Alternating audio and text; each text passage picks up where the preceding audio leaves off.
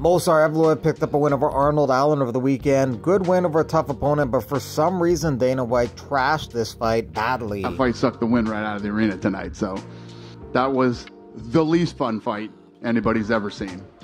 You know who lost that fight? The fans. Movsar didn't like that comment, and this fight actually had some good striking, wrestling, and submission attempts. It's bizarre that Dana singled that fight out when people unanimously were talking about how boring Pennington versus Silva was, and they were unanimously trashing that fight. So a strange and unjustified trashing of a fighter that may be close to title contention after beating Allen. Conor McGregor won't be fighting in June. According to Dana White, there's now 4 African champions in the history of the UFC. Malcolm Gordon retires after his loss to Jimmy Flick at UFC 297. Johnny Eblen thinks he'd beat DDP, but he's fighting for Bellator and fighting Impa Kasanganay next.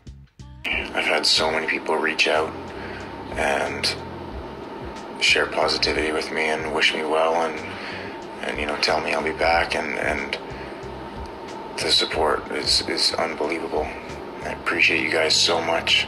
Pereira considering one last rodeo at middleweight. There's a lot of options. Pereira could fight for the belt. Strickland could. Adesanya could. Cannonier's up there. If Brendan Allen beats Vettori, he's also up there too. Billy Q versus Gabriel Miranda on March 23rd. No UFC next weekend, but you got 4 in February. Dolidze, Amavov, Hermanson, Pfeiffer, Volkanovski, Topuria, Moreno, Royval.